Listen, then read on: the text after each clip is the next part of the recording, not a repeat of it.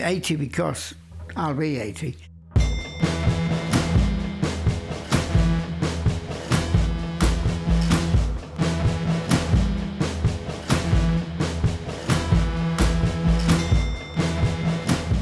They're not little fragments and doodles or anything like that. They are serious pieces of work, just as serious as the large canvases that I do.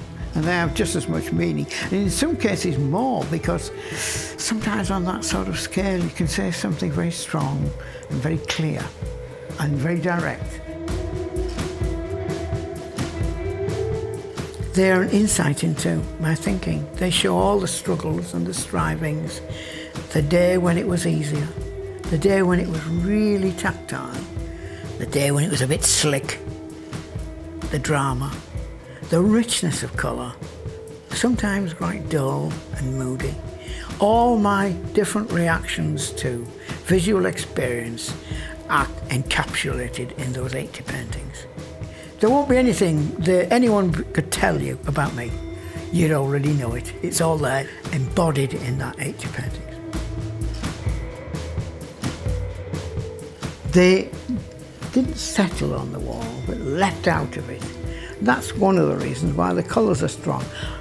I just love what happens inside me when I put one kind of colour and form and shape next to another. It has an immediate, vibrant reaction. Someone might say, well, surely it's not that colour there, but there are those times when everything glows with intense light.